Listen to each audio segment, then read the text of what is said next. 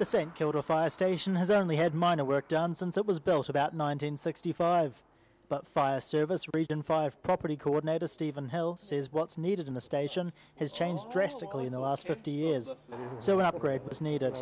With this refurbishment, we're providing personal protective equipment storage outside the fire appliance bay and decontamination area for washing BA sets, etc. The work is also seismically strengthening the building for the 4 people who are usually on site.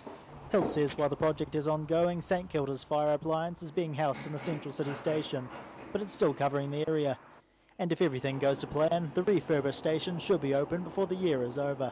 We hope to have the St Kilda crew back in here the start or the second week of November. And they'll be back operational from this site then. Hill couldn't comment on the cost of the upgrade as it's commercially sensitive, but the fire service is funded by insurance premiums, so the money came from there. This is the first of several fire station redevelopments happening in Dunedin. It's been in the planning for about 12 months